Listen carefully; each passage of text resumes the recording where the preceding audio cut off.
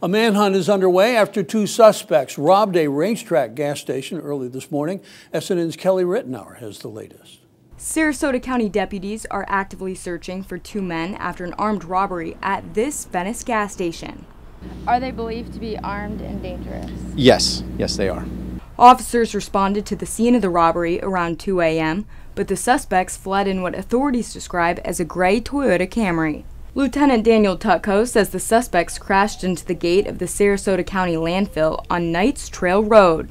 At that point, upon locating it, two subjects fled from the vehicle, two white males, in the area of the Sarasota County landfill, prompting deputies to establish a perimeter from Laurel Road to the landfill. We believe we do have them contained as a result of the crash that occurred. Behind me is a checkpoint where authorities are stopping vehicles to look for anything suspicious and to inform drivers of what's going on.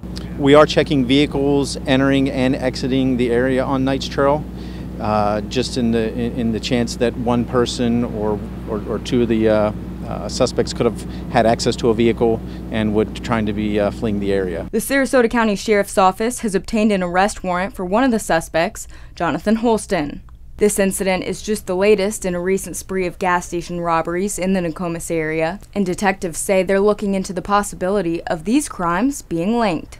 Reporting in Sarasota County, Kelly Rittenauer, SNN, the Suncoast News Network.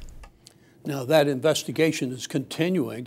Anyone with information on this case is asked to call Sarasota County Crime Stoppers 366-TIPS.